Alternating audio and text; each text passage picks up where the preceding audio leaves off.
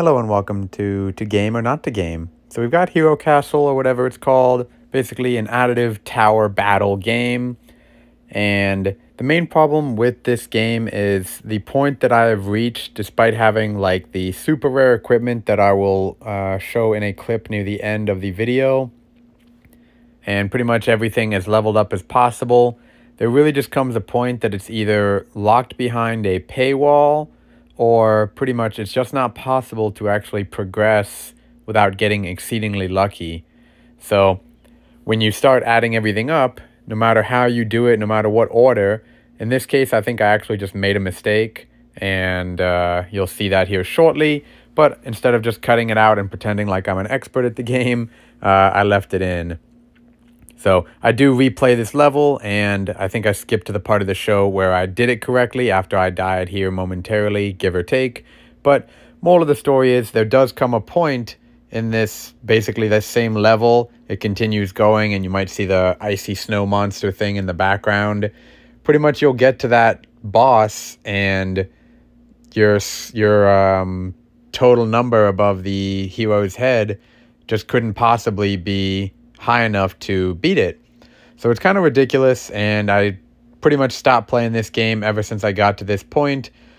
And I don't really recommend you play it unless you just enjoy getting to a lack of closure and a very anticlimactic point. But sure, you could just repeat the same level indefinitely until you get to the point that you either get lucky enough or you just give up and decide to succumb to paying. So again, I got wrecked here, or maybe for the first time, who knows. But at the end of the day, it's a game. We had some fun. Here are some of the skills and some of the cool aspects of the game that do have worthwhile into enjoying. Those are some of the equipment that I acquired. And of course, you can always do the typical watch a YouTube video to get some game credit. So now we're jumping to Spire Blast. I think this one is an Apple Arcade game, so you might not be able to play it if you don't have a subscription. But if you happen to be a Verizon customer, they do actually give you like 6 months free or something before charging you $5 a month. And if you've never used Apple Arcade before, you can probably get 3 months free just for trying. So if you're looking to play some new games, it's definitely worth a shot for some free options. So the main difficulty here, as you progress the levels, they give you new kinds of blocks, like these ones with the shields on them. I think this might have been the first level I had with them, so I still was experimenting. And most of the levels that are prior to this, you can actually solve and destroy a lot quicker. The primary problem with this is, if you destroy all the blocks and just cause everything to fall over, you won't actually clear the goal that you see listed at the top. So at the end of this video, I do actually have that exact problem, just because it's really annoying to slow down the destruction of the tower just for the sole purpose of targeting a particular kind of block. But at the end of the day, if you want to beat the level or at least get all the stars, then you do have to do it both efficiently and while meeting the requirement. So as you can see, you can obviously spin it around here and there, and there's almost like a certain hint of gravity that you'll see the blocks blowing in the wind or just dropping off. So that is convenient as opposed to them just always falling straight down and staying there.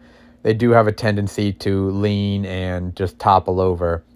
So this was a successful 3-star attempt. And I guess level 16 here.